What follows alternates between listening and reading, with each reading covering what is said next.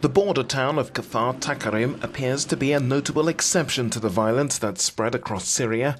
According to witnesses on the ground, government forces and the Free Syrian Army have agreed not to interfere in the way the city is run or events inside.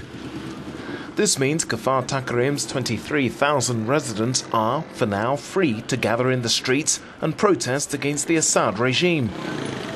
For Mustafa al-Haji, a commander in the Free Syrian Army, it's a victory for the people. The regular army do not respect anything or anyone when they enter a city. They bomb and shell homes, he says. They kill children and the elderly and don't think about the consequences.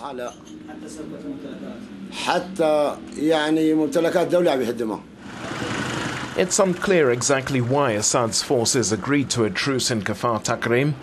For the rebels, it means an end to the Syrian army's deadly and destructive missions, although it still controls the two main exits from the town centre.